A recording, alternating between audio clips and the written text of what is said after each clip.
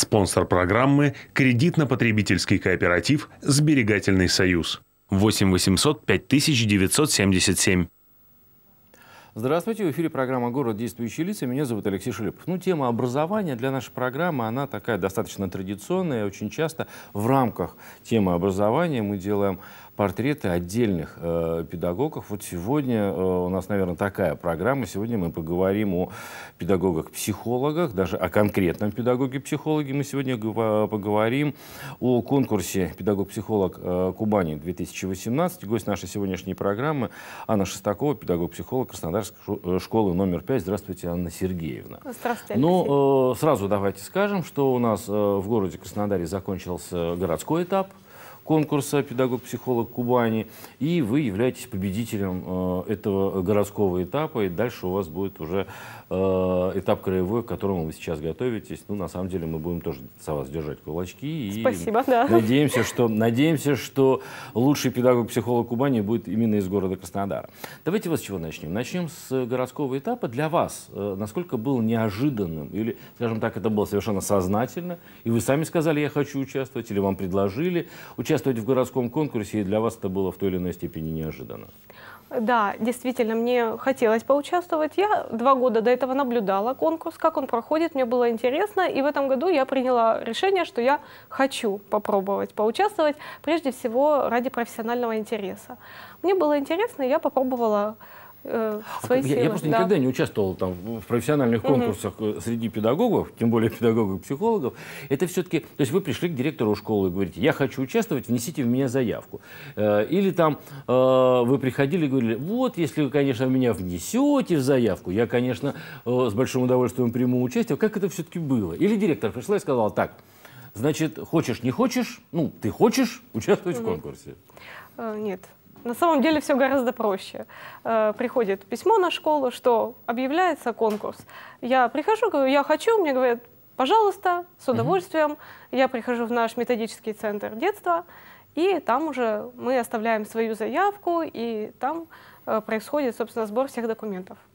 Ну, я понимаю, или опять же, есть какой-то определенный конкурс, да, в этом году, ну, там участвуют, ну, не знаю, там 20 педагогов-психологов, да, из там 30 желающих отбирают этих самых 2, ну, я с цифрой могу ошибаться, да, отбирают там 20, и они уже дальше, что там непосредственно друг с другом соревнуются. Или большого конкурса нет, и принимают участие все. Вот этот предварительный отбор, насколько он был сложен? Или составил документы, было бы желание, и дальше ты уже участвуешь? Сначала у нас идет теоретическая подготовка, это предоставление своих технологий работы. То есть, ну, на конкурс подали заявку 34 педагога-психолога города Краснодара. Это не только педагоги-психологи школ, это также педагоги-психологи детских садов и других образовательных учреждений. Да. 34 человека были приняты в конкурс, и дальше начался уже отбор. То есть первый заочный этап технологии работы отобрали 23 человека. 23 человека пошли в следующий этап. Следующий этап – это визитная карточка психолога. Это уже очный этап. Здесь уже выступление. То есть уже каждый с каждым, да? Здесь уже выступление перед жюри. Это следующий этап. После этого этапа отбирают еще 10 человек. 10 человек остается на этапе консультирования. Это, на мой взгляд, самый интересный и самый значимый этап. Это действительно этап показания профессионального мастерства. Потому что консультирование нужно было провести в течение 7 минут полностью. Знакомство. То есть, подождите, да. это получается. Вот сейчас давайте разбираться тогда. Давайте. Да? То есть, по аналогии с вашими коллегами, я имею в виду с учителями-предметниками, допустим, да, то есть у них вот работа с учениками — это когда неизвестная тебе школа, неизвестный тебе кабинет, неизвестные тебе дети, а тебе нужно вот провести тот или иной урок. Здесь примерно то же самое. Это неизвестный тебе кабинет, это неизвестный тебе ребенок, и ты за 7 минут должен с ним познакомиться, выяснить, что у него не так, да, и проконсультировать. Вот так это выглядит. Да. Но это же, мне кажется, очень сложно на самом деле. Это очень сложно и очень интересно. То есть, вот тогда, опять же, давайте немного отмотаем. То есть, с теми детьми, которые учатся в 5-й школе, которые к вам приходят на консультации, ну, соответственно, их родители и так далее, вам уже не так интересно, потому что вы их уже знаете. Нет, мне также интересно, но здесь мне было интересно именно потому, что сидело жюри. которые могли оценить и вынести некий свой взгляд на мой метод консультирования. И мне было интересно узнать обратную связь. А дети вот на этом этапе, это какие-то специально отобранные дети, я не знаю, у них там есть какая-то специально, как бы это правильно сказать, такая заученная легенда, которую они рассказывают всем психологам, которые приходят на тестирование. Или это случайно отобранные дети, не знаю, в какой-то школе проходил этап, поймали в коридоре ребенка, сказали, заходи, пообщаешься с психологом. Нет, это специалист, который играл определенную роль. А, все-таки это не дети. Да, то есть, это не ребенок, это специалист, у которого была заготовленная проблема с заготовленными подводными камнями. И он сидел и играл свою роль. Играл качественно, добротно, поэтому можно было работать именно с ним. То есть, а что делали с этим ребенком, так называемым, да? Другие конкурсантки, там, конкурсанты вы не знаете, то есть вы можете оценивать только собственный диалог вот с этим ребенком. Если бы вы были членом жюри, какую бы оценку вы себе поставили, насколько она отличалась бы от того, что вам поставили? Ну, именно на этапе консультирования? На этапе четверочку. А вам я поставили... была недовольна своим этапом консультирования, я знала, что я могу лучше, но, тем не менее, в пятерку финалистов я прошла. И дальше, следующий этап, я так понимаю, это уже когда осталось 5 человек, и там уже выбирали Да, победителя. это уже финал, это уже красивое, яркое такое представление на сцене с чужими детьми. Это учащиеся школы, в этот раз это была школа 96-я, учащиеся, с которыми проводился тренинг на сцене. А там какую бы вы оценку себе поставили? А там на отлично. Там на отлично? Да. И члены жюри с вашим мнением сошлись, вам тоже поставили отлично? Абсолютно. Еще один момент. Насколько, скажем так, на ваш взгляд, да, вот эти испытания были сложные, и если бы, допустим, да, вам предложили все начать с самого начала на уровне подачи документов на участие в конкурсе, решились бы вы на подобную авантюру, если это, конечно, авантюра, или это Да, с удовольствием. Да? К сожалению, я, вот, насколько знаю, не имею права теперь участвовать в конкурсе муниципального этапа 5 лет. Как победитель я не имею права. То есть, а так бы еще бы участвовали? А так бы я бы еще участвовала. Мне интересно всегда попробовать себя еще, получить какой-то шанс развития, познать что-то новое. Это всегда очень важно. Я всегда любила учиться. После этапов вы с коллегами, ну, я не знаю, как это происходит у педагогов, психологов, да, вы с коллегами общались или не общались, делились какими-то своими впечатлениями. Может быть, да, в результате такого общения, ну, я надеюсь, да, каждый должен как-то обогащаться, что-то для себя узнавать нового. Вот вы что-то новое, не только соревновательная составляющая, да, а вот эта образовательная составляющая конкурса, она получилась, на ваш взгляд, или нет? Конечно, она получилась, потому что этап сам финала и демонстрация своего профессионального мастерства на сцене подразумевает обмен опытом. Я смотрела на тренинги коллег, мне очень понравились многие арт-терапевтические упражнения, которые я не использую в силу разных причин. Разных причин, да, потому что там работа более с маленькими детьми, например. Но мне очень понравилось, я возьму себе на вооружение обязательно многие методики. Кстати, мне понравилась вот ваша фраза «работа с разными по возрасту детьми». Для вас лично какой возраст? Ну, мы говорим школа, да, общеобразовательная школа, там от 6 до 18 лет. Да. Там, ну, плюс-минус. Вот для вас дети какого возраста, как бы это правильно сказать, наиболее интересные, что ли, да? Ну, с одной стороны, а с другой стороны, наиболее сложный возраст. Лично для вас, как для психолога. Я бы развела эти два понятия, интересные, сложные. Мне интереснее всего работать с взрослыми детками. Я вообще вот... психология личности — это взрослые, да. Поэтому с 14, с 15 лет и уже... До выпуска. До выпуска и дальше без ограничений. То есть более маленькие дети, как бы сказать, доставляют вам больше неудобств? Я бы не назвала это неудобствами. Сложностей или трудностей? Может быть, да. Может быть, каких-то сложностей, подбора каких-то еще дополнительных методик. Дело в развитии когнитивных связей. У взрослых они уже развиты. Здесь это нужно развивать и помогать развитию. А там можно работать с уже сложившимися когнициями взрослого человека. Мне это вот более интересно, да.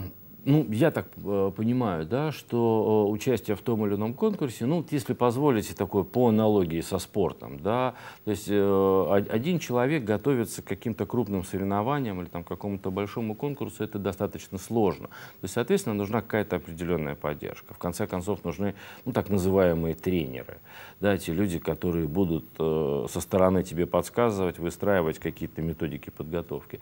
В вашем случае, кто вас поддерживал, кто был тренером на городском этапе, и дальше будет краевой, там наверняка уровень тренера должен быть несколько выше. Ну, мне так кажется. Вопрос по поводу уровня тренера. Я понимаю, что это останутся те же самые люди, администрация школы и методисты, специалисты Центра детства нашего.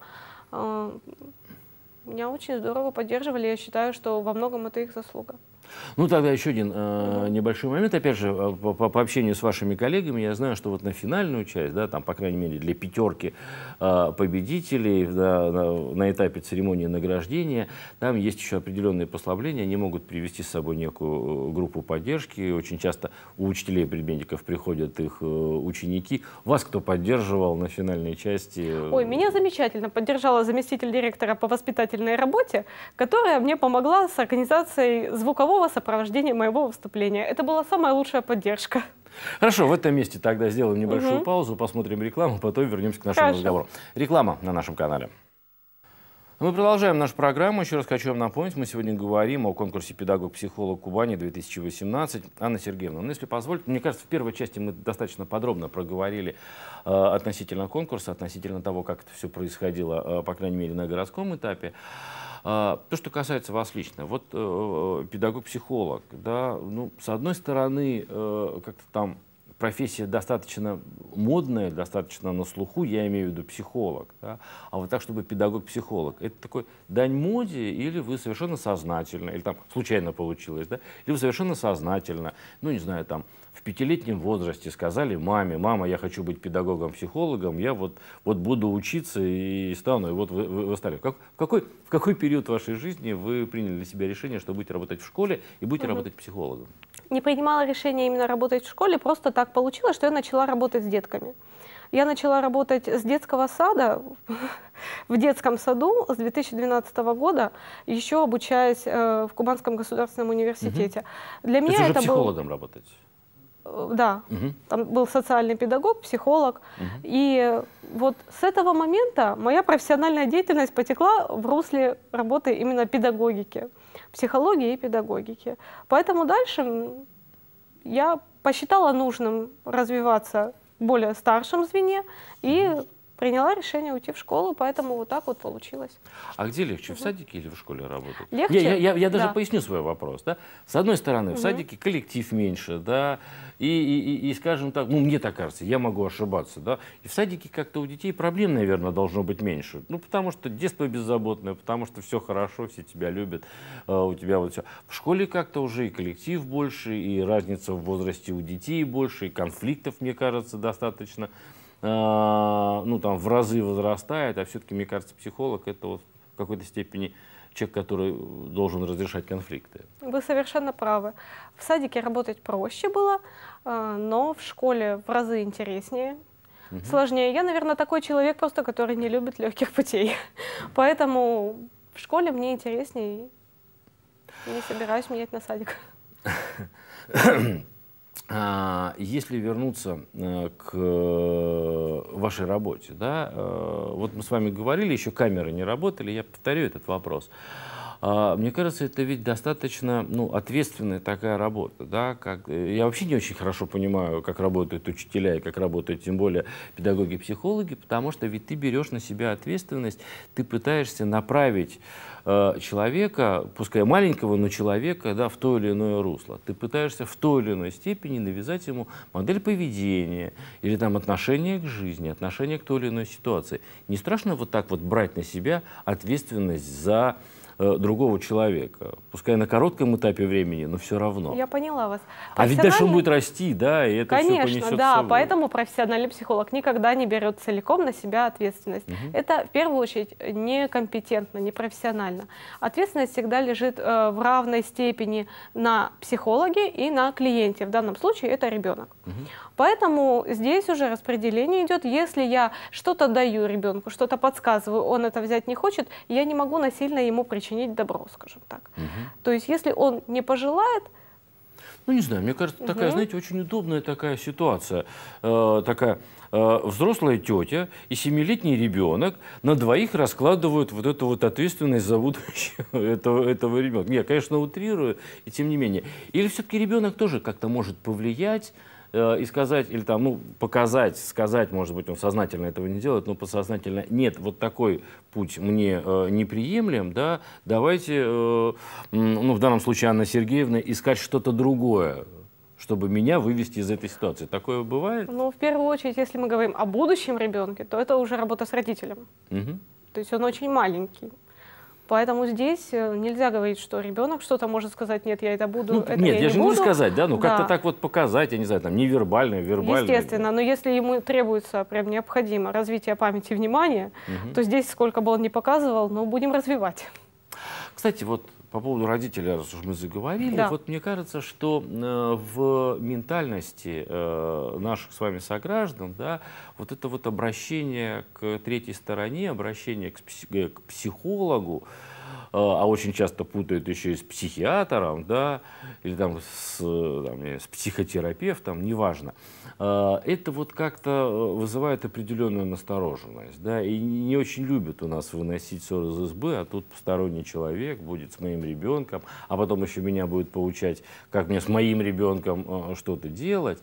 А если там еще есть бабушка или дедушка, то так вообще катастрофа. Или сейчас отношение к педагогу-психологу меняется, и часто ли родители сами обращаются к вам за помощью? Сейчас отношение меняется, но совсем чуть-чуть и Чуть-чуть, слабенько, да. Родители все разные.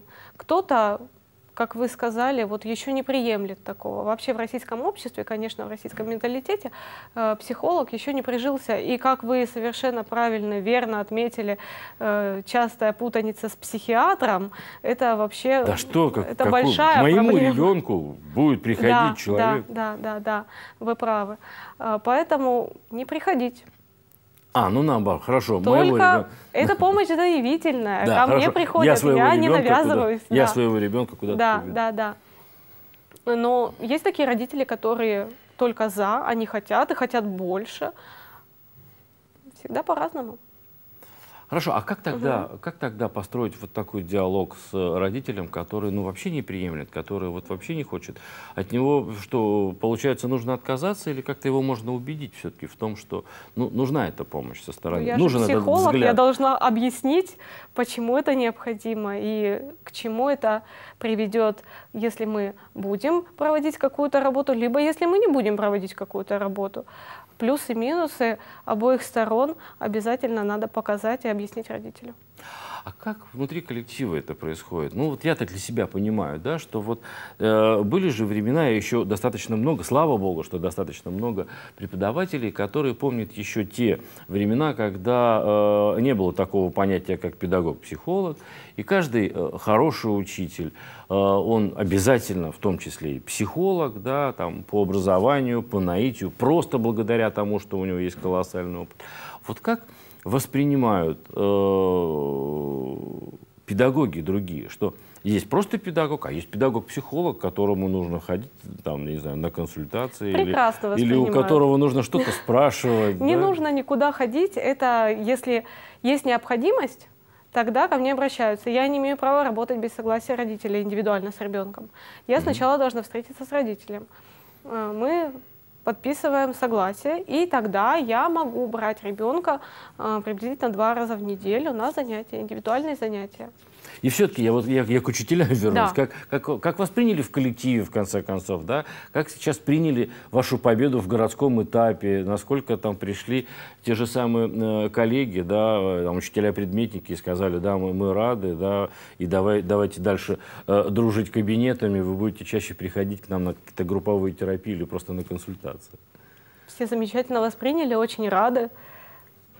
Очень все хорошо. Ну и тогда я все-таки вернусь к краевому этапу. Подготовка наверняка уже началась. Опять же, наверняка вы интересовались у ваших коллег, чем отличается городской этап от краевого, большие ли отличия и как выглядит вот эта подготовка к тому, что мы будем делать в крае? Ну, к сожалению, с коллегами я еще не имела возможности пообщаться. Вот сегодня сразу после съемок я еду на селекторное совещание, где нам будут рассказывать, как нужно готовиться к краевому этапу. Конкурсу. Поэтому вот еще бы чуть-чуть я бы вам рассказала, а сейчас не смогу. Ну хорошо, а по предыдущим, там, не знаю, по предыдущим годам, вы сами сказали, да, вы там 2 года так или иначе думали участвовать, не участвовать, и как там морально себя готовили. Это то, что касается города. Наверняка и смотрели, что происходит в крае. Сильно ли, по вашим ощущениям, должны отличаться оба конкурса? Ну, к сожалению, краевой этап проходит не в Краснодаре, поэтому наблюдать я его не могла. То есть воочию, да? Да, да. Вот так, как я наблюдала муниципальный этап, к сожалению, краевой не видела. Ну, а дальше, ну, уже вы как-то заглядываете. Кстати, я вернусь, да? Вот вы были уверены, что вы выиграете, когда только подавали заявку? Или все-таки какие-то определенные сомнения были? И там на какую планку вы себе ставили, когда только подавали заявку на городской Планку этап? я себе ставила 3-й этап. Я очень хотела попасть в этап консультирования. Для меня этот этап — это именно показатель профессионального мастерства. Поэтому для меня вот это было самое главное. А как там дальше? Я не задумывалась, честно говоря, не загадывала. Поэтому то, что я хорошо прошла этап консультирования и вышла в финал, не планировалось, так получилось, чему я очень рада. Ну тогда получается, Да. что аппетит приходит во время еды. В какой момент вы решили, что вот первое место — это то, что мне нужно, это то, ради чего я шла в конкурс? Вот вы помните этот момент, когда вы вот решили для себя, да, только первое место? Уже после всех финальных, на церемонии награждения, или и там вы еще не думали о первом месте? Я думала о том, что победит сильнейший. А о том, чтобы это обязательно должна быть я, такого у меня не было. Хорошо, тогда сейчас уже, когда вы вкусили эту прелесть победы, это бремя славы, на что вы рассчитываете на краевом этапе? На выход в финал. То есть финал — это вот пока то, что должно быть, это программа минимум. Для меня это опять-таки консультирование, этап консультирования, пройти его достойно, чтобы выйти в финал. Этим я уже буду вполне довольна. Ну, мы-то нет, я имею в виду, мы, зрители, и наверняка все те, кто работают и учатся в школе номер 5, этим наверняка на этом их не остановят, они захотят, чтобы вы победили, так что мы будем держать за вас кулачки, вы уж как-то там постарайтесь. И дальше приходите, расскажите о своих ощущениях. Как обязательно постараюсь, да. Спасибо большое, что пришли, ответили на наши вопросы. Уважаемые телезрители, я хочу вам напомнить, что мы сегодня говорили о конкурсе «Педагог Кубани» 2018, а гостьей нашей сегодняшней программы была педагог-психолог Краснодарской школы номер 5 Анна Шестакова. Еще раз большое спасибо. На сегодня это все. Увидимся в следующий раз. Всего доброго. До свидания.